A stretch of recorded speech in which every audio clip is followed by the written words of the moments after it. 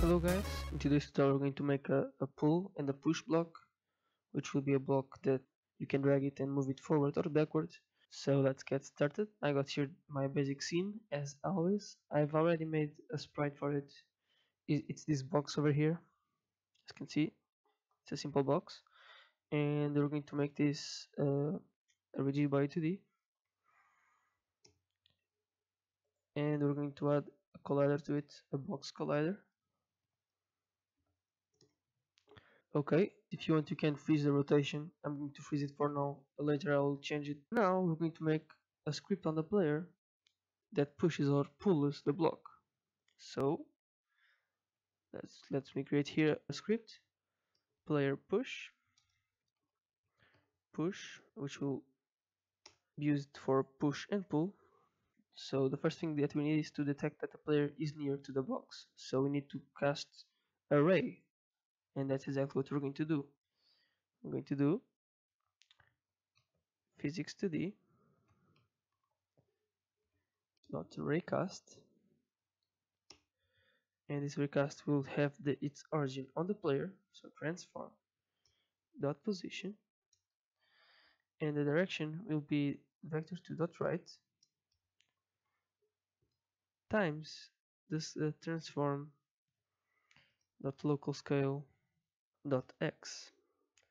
So this ray will turn to the left or to the right according to the player, and of course we don't want the ray to go forever, so we'll be adding to it also a distance and also a layer mask, and this is to prevent stuff like the raycast colliding with the player. So what we're going to do is first add two variables here, public float distance.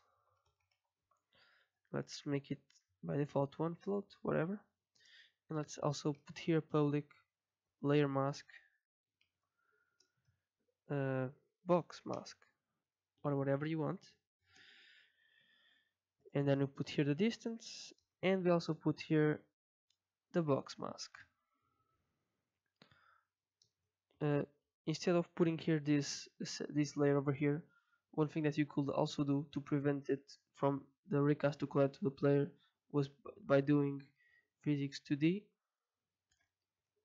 dot queries starting colliders and set it to false. This will also fix it. I'm going to leave them both because in some cases, for instance, my player has two colliders, and if the ray goes from here outside, it would hit another collider, and this, in this case, leaving them both this and this will fix that. Okay, and this returns a raycast hit 2D, so we're going to put that here, raycast hit 2D, hit, and the hit equals that. And just to visualize the ray on the scene, I'm going to put here void on draw gizmos, and I want to show a line with the color yellow, so color equals color dot yellow, and here let's put gizmos dot draw line, and the line will go from transform dot position, and it will go to transform dot position plus this times that.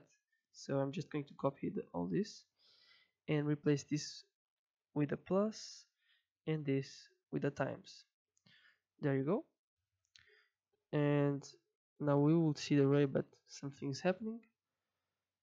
Okay, it's because this is not a vector2, so let's force it to be a vector2 by doing this. There you go. And now it will work. And now if I play the scene, you'll see that this ray is over here, this yellow ray, and I can change its size, and if I rotate the player, if I move the player to the other side, the ray moves with it. As you can see, it's fine. Now we want, now of course nothing is happening because we're not making the player detect it. So here what we want to do is to check if hit dot collider not null. So if it hits something, and if we are pressing a key, so if we are pressing for instance input dot get key code E. Then we want to make the box be something, so we can first create here a game object box, and then we set the box to be equal to the hit dot collider dot game object, like so. And now we will be performing actions on the box. Okay, so now the way that we're going to do to move the box with the player, so the result will be that if we clicked E and move the box will go with us right after us. And to simulate that, I'm going to add to the box a joint, a fixed joint to D, and make it by default false, so that the box can move. If I would make it true, then the box would stay fixed. So I put this on false, and now here I access that. So I go to box equals box dot get component fixed joint to D dot enabled equals to true. So we enable it, and that's not all. We also need to attach the box to the player. So we do that. We do get component fixed joint to D dot connected body to be equal to the player, so to the transform to this dot get component rigid body to D, just like so. And now let's see if this is working. So we go into Unity, in the player make sure that here the box mask isn't this, is something else. We can set the mask to be everything except for the player, and now it will collide with the box. So if I hit play, you'll see that if I click, I am pressing E right now, and I drag, you can see that the box comes with us without no errors whatsoever. Of course the box right now, I stopped pressing E and the box still is here, but that's a minor issue that we'll fix right now. Also, I can also drag other stuff like this, which as you can see here shows errors. So we'll be fixing that by adding a tag to the box. Let's call it pushable, and that's pushable. And then here also check if the hit dot collider dot game object dot tag equals pushable. Done. So next thing is we want the player to drop the box. So else if input dot get key up, key code E,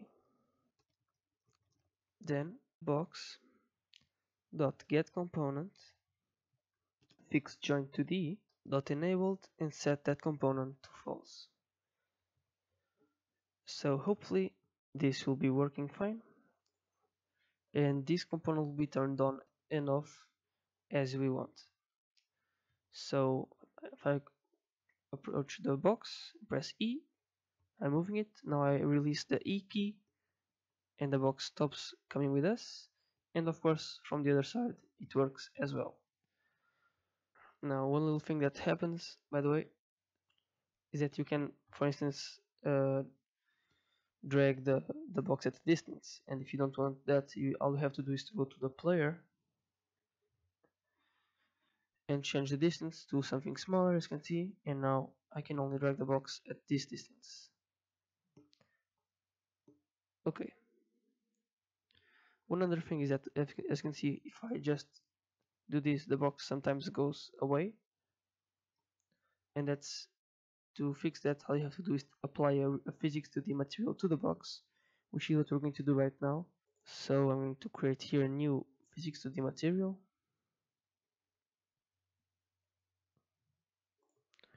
box, and as you can see right now, this is at 0.4.